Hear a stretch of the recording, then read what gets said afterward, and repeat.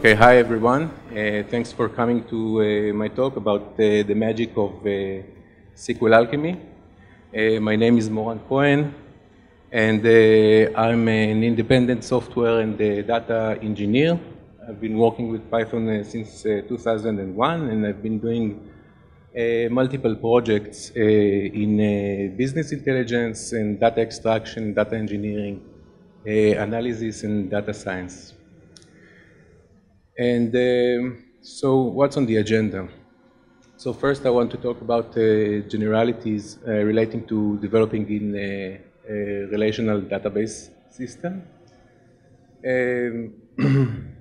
And also some background about SQLAlchemy. Then I will give some, dive in a little bit into SQLAlchemy core and SQLAlchemy ORM, two components, two interrelated components of SQLAlchemy, which I use a lot during my day-to-day job. So the first thing that I want to mention, one issue that often you come around when you work with a general purpose programming language such as Python, and also you want to use a database, is that you notice that there are many commonalities between the data structures that you use internally, such as a class, and the database concepts of a table. So you have, like quite naturally, a correspondence between a table on the database side and a class in your programming language. You have a correspondence between a column on the database and a property in the programming language, and also there's a correspondence between rows in the database. They correspond to actual instances inside the application. And and the fact that this kind of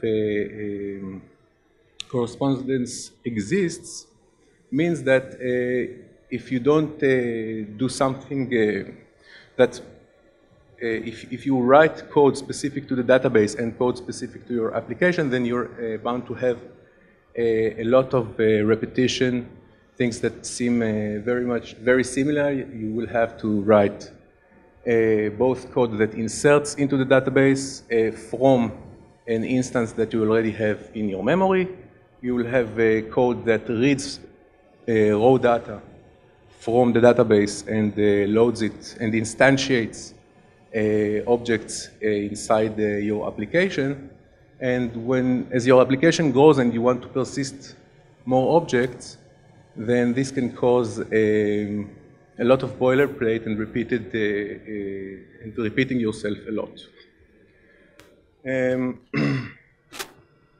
Okay, so this is one kind of issue that you encounter, and when after doing some database programming, then you will eventually reach a point where either you will Google the concept of ORM if you know it exists, or you will probably write your own type of ORM. So this is one kind of issues that you encounter. Another issue is that most relational databases have an underlying theory of relational algebra, but their interface is usually SQL. And SQL is, and so it means that the API that you usually have for your application to perform all sorts of actions in front of the database, you have to convert your, what you're doing to a SQL string.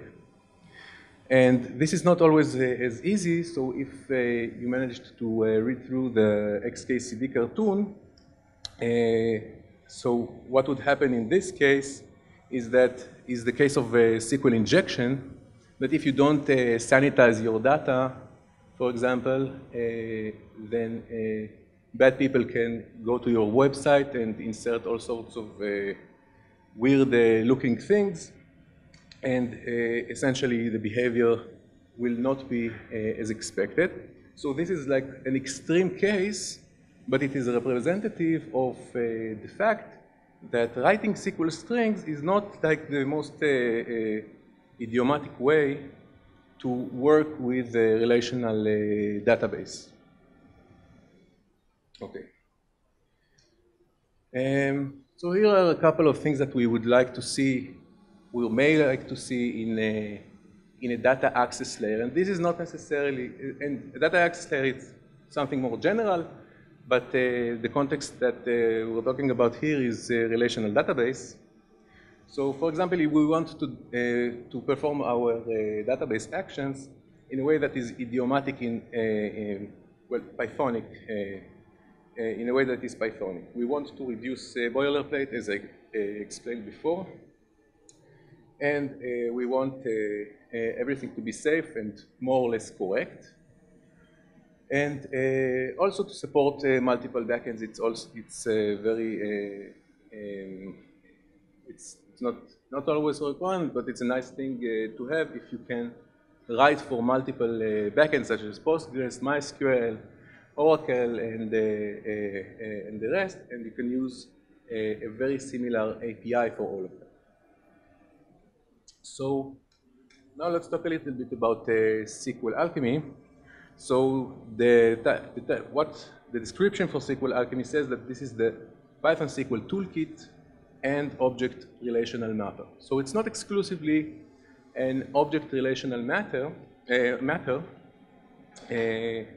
and we'll discuss a little bit about the differences as we go along. The author of SQLAlchemy is Michael Baer. I think he works for Red Hat. And the first release was in 2005. One interesting thing about SQLAlchemy is that it is a very mature library. It only reached version 1.0 due to the attention to detail, I guess. It only reached version 1.0 after 10 years of development at 2015. And the current version is 1.2. Okay, so let's go into the structure of SQLAlchemy.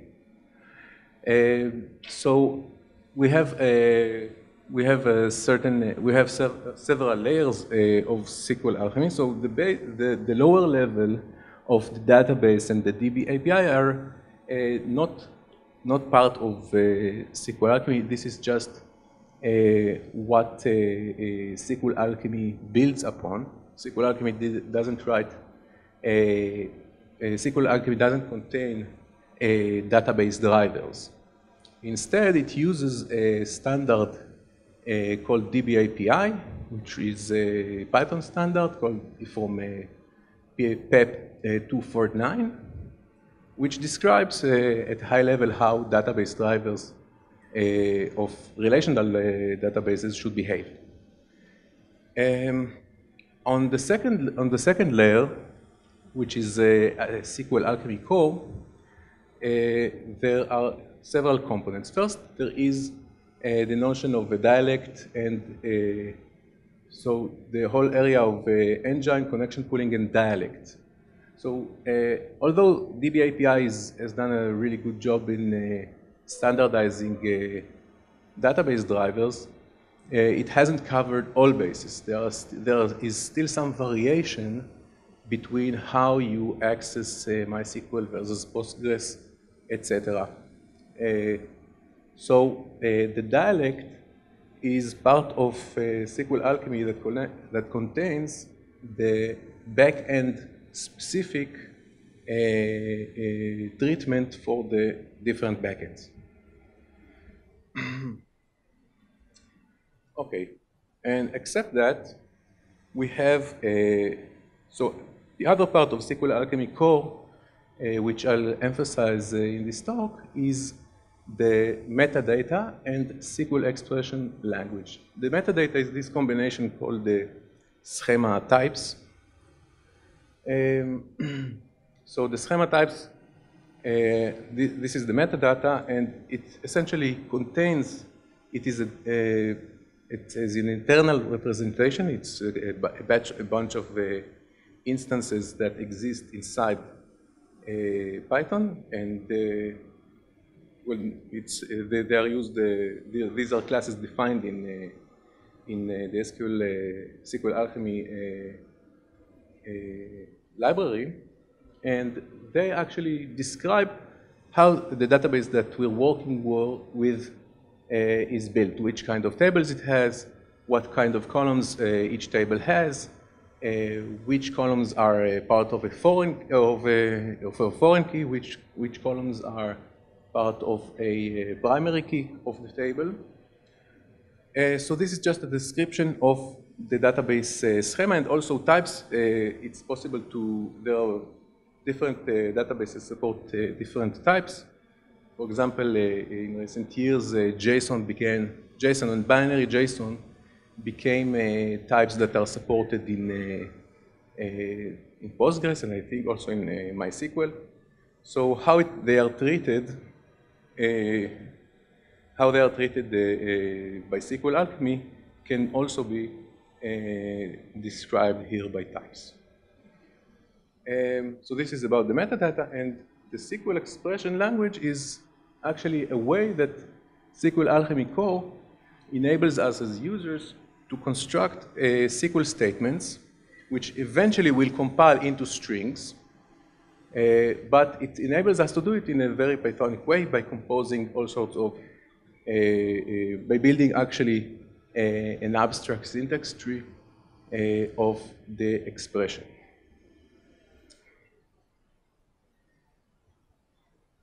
Okay. On top of that, there is the SQLAlchemy ORM. So SQLAlchemy ORM is actually based on SQLAlchemy core and uses what is provided by SQLAlchemy core. And we'll discuss this in the further slide. Okay. So here are a couple of examples of companies that use SQLAlchemy, and I intentionally put Yelp and Reddit relatively large because they've used the SQLAlchemy at the core of their business, at the core of their product. And if we go back just so Reddit and so both of them have built abstractions which are not SQLAlchemy ORM, and they have built them on top of SQLAlchemy core. And recently, in the last couple of years, Yelp also started using the SQLAlchemy core. So this is also another point to mention, that to use SQLAlchemy, you don't need to necessarily use the SQLAlchemy ORM. If you have if you have different needs and need different abstractions, then you can build your own on top of SQLAlchemy, of the core.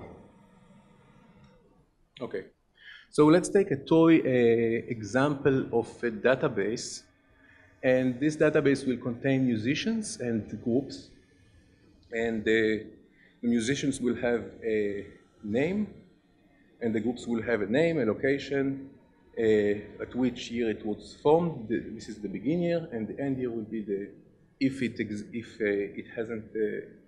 So the end year, if the group was dismantled, then it will be also set. And we also will have a relation which says that a certain musician was part of a group between certain years. So for example, this table musician in group, if we have a musician that was part of the group, then left, then joined again, then we will have 2 entries in this case. So this is like a really small toy example of a database. So where do we start? First, if we want to work with a database, we need to connect to it.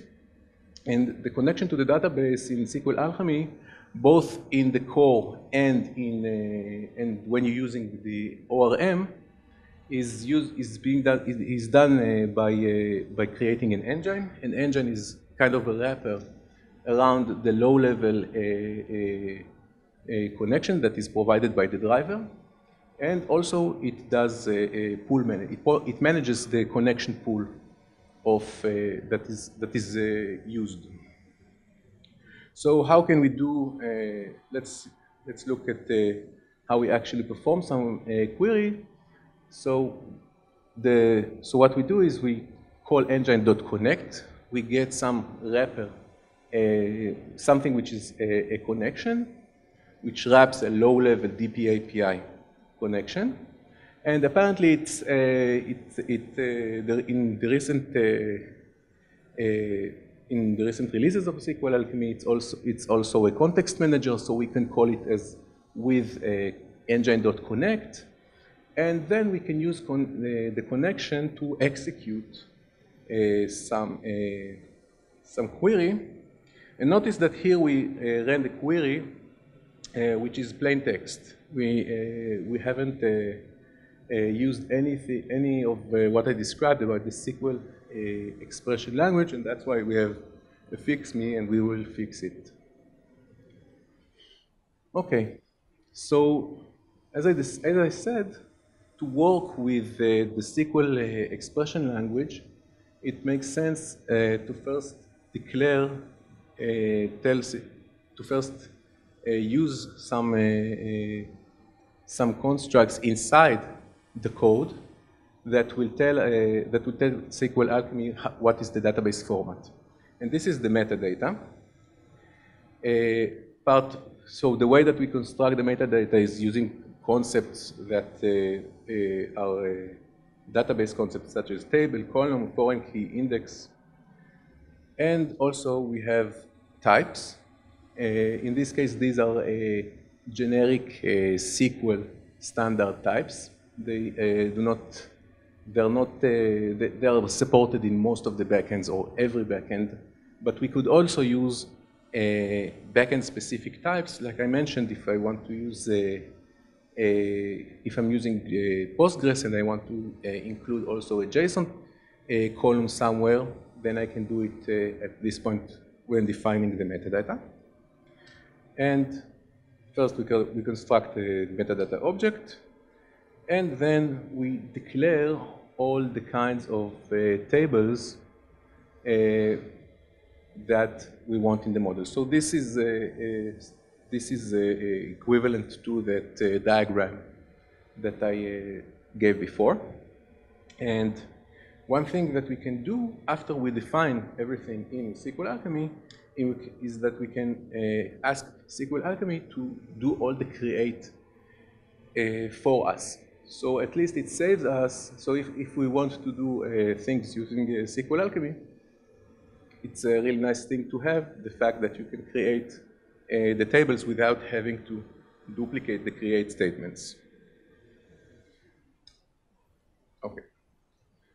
Now, another option is that, for example, if I'm working with an existing database and I'm just hacking around, I still don't want to write code nicely to represent the database, then one of the things that SQLAlchemy enables is to do a reflection of the database structure. So for example, if I had such tables in the database, then SQLAlchemy would, then calling reflect would create a metadata object, would populate the metadata objects with the actual instances that represent the database schema. Okay, so now let's start looking into how we write SQL statements using SQLAlchemy core, and specifically this is what is called the SQL expression language. So, for example, let's say that I want to insert a new entry into an existing table, and the existing table, I'll just remind you, remember that we have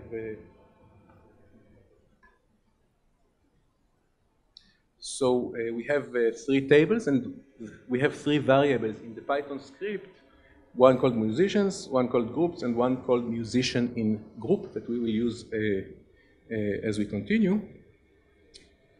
So we want to insert something into a table.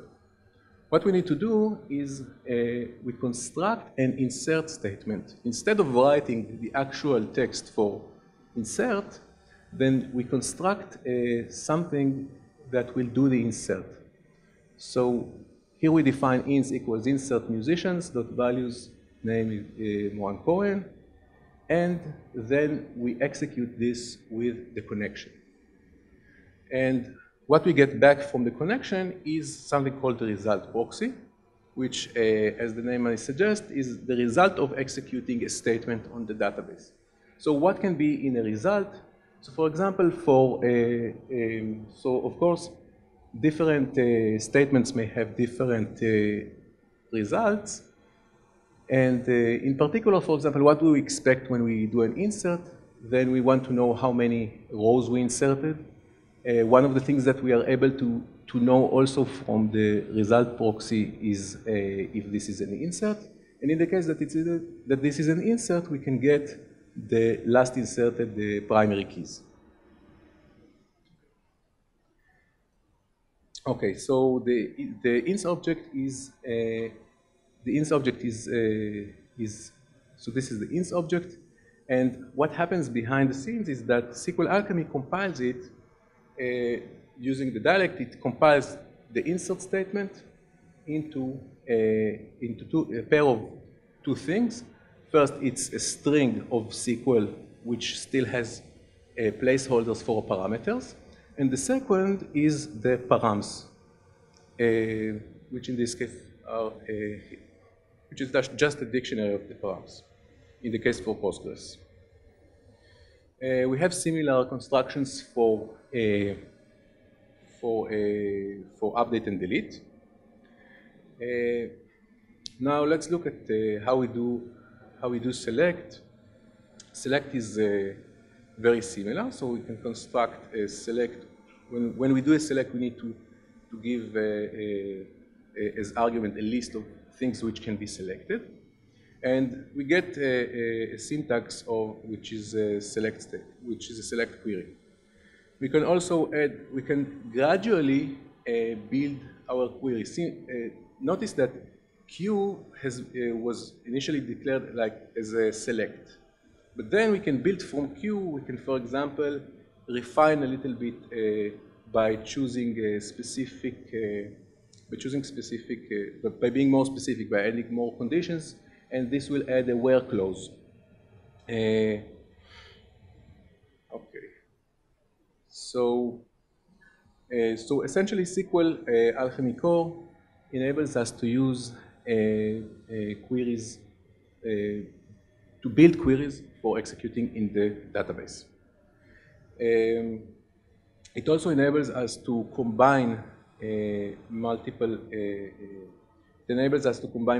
conditions. For example, if we have built an expression previously, then we are able, instead of using one monolithic SQL string, then notice that we can build the Python object which represents this SQL query.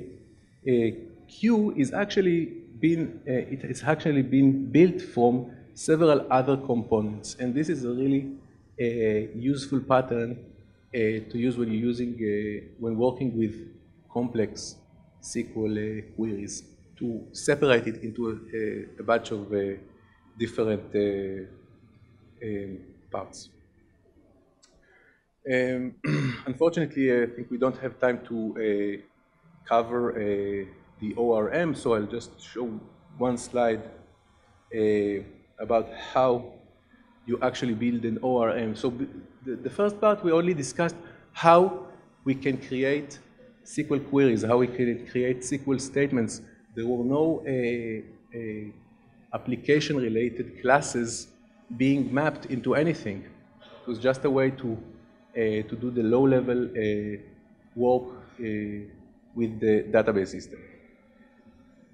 But in practice, in many cases, when we want to map the objects of our application and persist them, then we need to use a mapper. And one of the nice things about SQLAlchemy ORM is the way that it enables us to construct new classes that so we get a base from SQLAlchemy, and then we use this base to define a mapping from our classes to tables, to database tables. And this takes care of several things. It takes care both of creating an init function for the mapped classes. It takes care of how to map it into the database and fetch it from the database. And it actually builds all the metadata that we discussed previously. So a lot of the metadata can also be constructed from this. Okay, so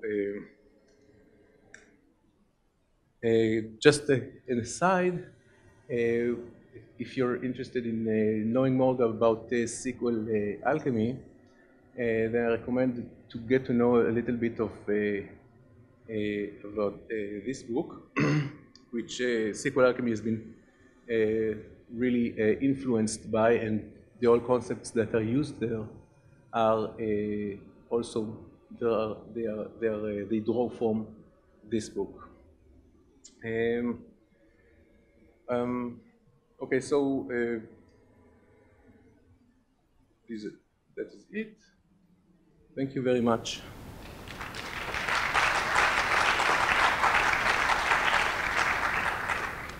Okay, time for questions. So I think the question was, how does SQLAlchemy work with code such as async I/O? And currently, it's not compatible with async I/O. The parts where you fetch data from the database are not async. So currently, it is not supported. There is a large debate about, there has been at least a large debate, and in the case of SQLAlchemy, then Michael, the maintainer, he judged in favor of keeping things as they are for now. But it's also implied that it may happen at some point in the future, but currently it's not really async compatible. Yeah, so the question was when I would recommend using SQLAlchemy versus Django's ORM. And the thing is that SQLAlchemy, it's divided into two parts like I described before. So first, if you're writing a Django application, you would probably go with the Django ORM. Initially, it seems like more natural. And in general, I would recommend using any ORM, and in particular SQLAlchemy ORM, when the database queries that you're doing are more more transactional and are more implement business logic. And in cases that you want to perform complicated business logic on your side. Now, if you notice, the focus of my talk was a bit about SQLAlchemy core, and SQLAlchemy core, in my opinion, has a different emphasis, and I think it's more useful when you do analysis in the database. And the thing that I like about SQLAlchemy is that you can do both. You can do both, use the ORM for for tasks that are more like ORM, and you can use the core for things which are more like analysis and the like. Okay, so time is up, and thank you very much.